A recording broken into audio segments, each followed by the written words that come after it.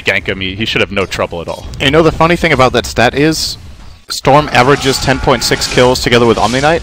So from what I understood, Chrissy has had... Oh, there's your first blood. Very easy first blood as well for the Juggernaut. With a cloak.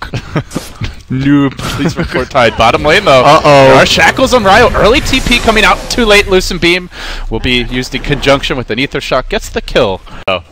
BG, Deathball Dota. It's back, they say. And I don't even think there's a Blink or Ryo on your axe. Now they're going to Omni Knight ult just to try and keep Jo alive a bit longer. The Eclipse coming out. Enough to bring him down as that Omni/ends. Now Chrissy trapped, dealt with. BG watching their base burn. They're not split pushing. They have the Storm behind BG to get off the Blink call, but nobody even takes damage from this. Now the Ravage, that's on 3. Eclipse to follow it up, also on 3. Easy double kill for Burning Storm. Trying to make his move on the backlines, but he ended up getting killed off by the Shadow Shaman, and, well, that's all she wrote, Sind. A 15-minute GG. TI4 finals all over again. Lumi's been talking about TI3 finals. Today, we're talking about TI4, baby. So what about RTK? Say, okay, so he gets a Ravage in then, but I was about to say, you know what? If you have a Tide who has a history of missing Ravages, just build a lineup where he doesn't even need to cast it.